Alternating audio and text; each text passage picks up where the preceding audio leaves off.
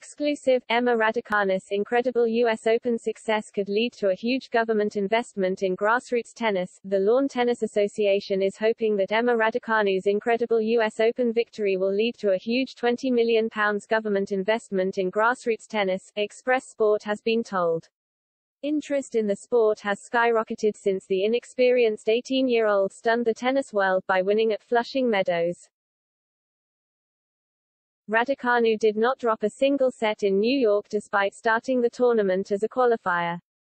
Her sensational 6-4, 6-3 win in her showdown clash with Canada's Leylah Fernandez was her 10th match over a grueling 3-week period. The Bromley-based star became the first British woman to win a Grand Slam since Virginia Wade lifted the Wimbledon title in 1977. Raducanu's success has prompted a boom in tennis clubs receiving membership requests.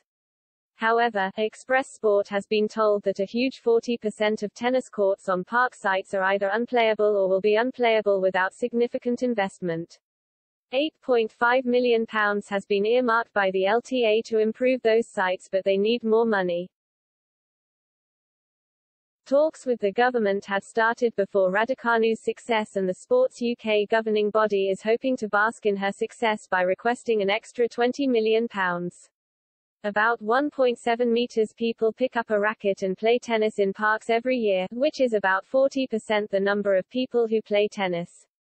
So a large volume of the people who play tennis do so in parks, Ollie Scagel, the LTA's participation director, told Express Sport. What we know already is that when we make that journey from the park to the court easy and accessible for people to find, book and use a facility, then that demonstrably drives participation. We have a number of great case studies around the country where we have invested in the booking system and gate access technology.